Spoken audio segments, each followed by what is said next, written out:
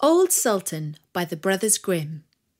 Hello, this is Natasha, and Bertie's asked me to tell you a story about some rather clever animals. A dog, a wolf, a three-legged cat, and a wild pig with tusks called a boar. The story is by the Brothers Grimm, and it's called Old Sultan.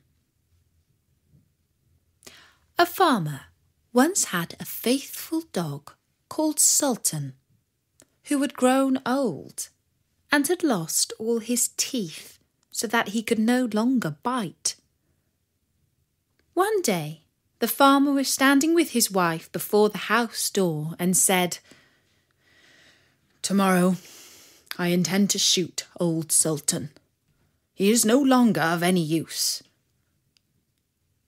His wife, who felt pity for the faithful beast, answered, "He has served us so long and been so faithful that we might well keep him." "Eh, what?"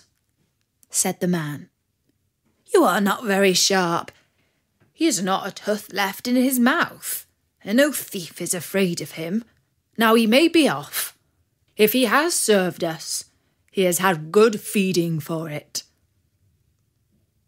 The poor dog, who was lying stretched out in the sun not far off, had heard everything and was sorry that the morrow was to be his last day.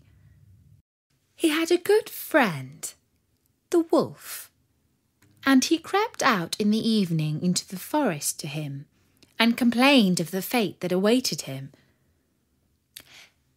"Listen well," said the wolf, "and don't be sad. I will help you out of your trouble. I have thought of something. Tomorrow, early in the morning, your master is going with his wife to make hay, and they will take their little child with them, for no one will be left behind in the house.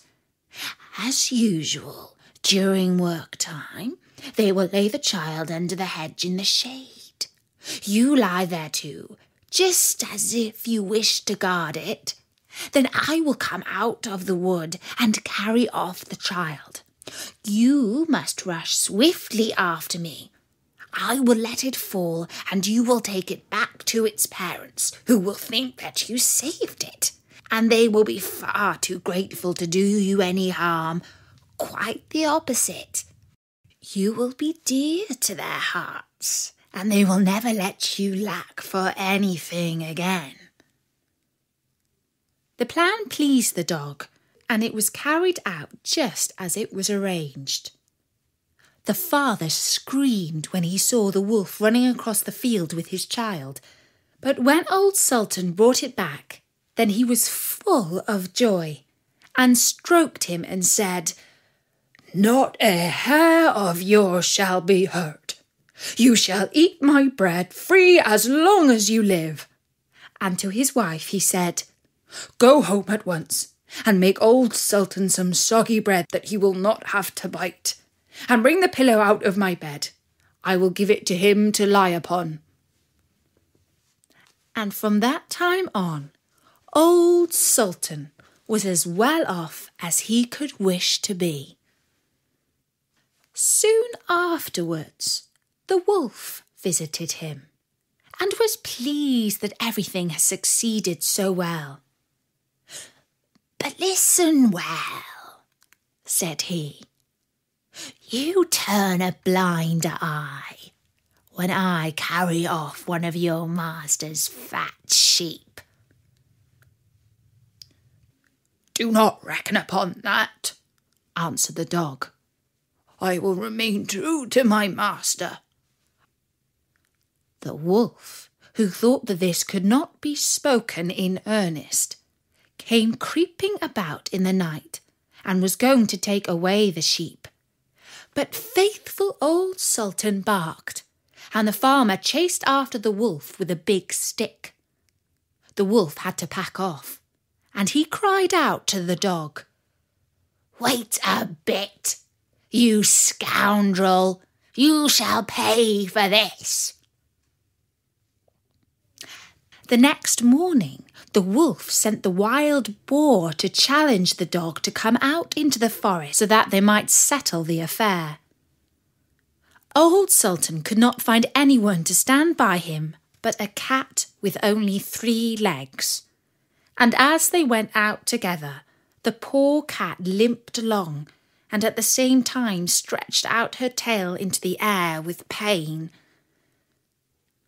The wolf and his friend were already on the spot appointed, but when they saw their enemy coming, they thought that he was bringing a sabre with him, for they mistook the outstretched tail of the cat for one. And when the poor beast hopped on its 3 legs, they could only think every time that it was picking up a stone to throw at them. They were both so afraid.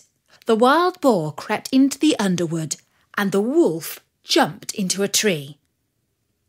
The dog and the cat, when they came up, wondered that there was no one to be seen. The wild boar, however, had not been able to hide himself altogether, and one of his ears was still to be seen. Whilst the cat was looking carefully about, the boar moved his ear. The cat, who thought it was a mouse moving there, jumped upon it and bit it hard. The boar made a fearful noise and ran away, crying out, "The guilty one is up in the tree!"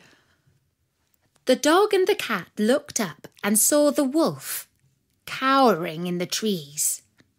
He was ashamed of having proved himself to be so afraid. And when he came down, he made friends with the dog.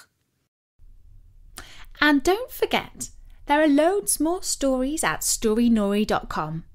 So drop by soon and listen to another one. For now, from me, Natasha, bye-bye.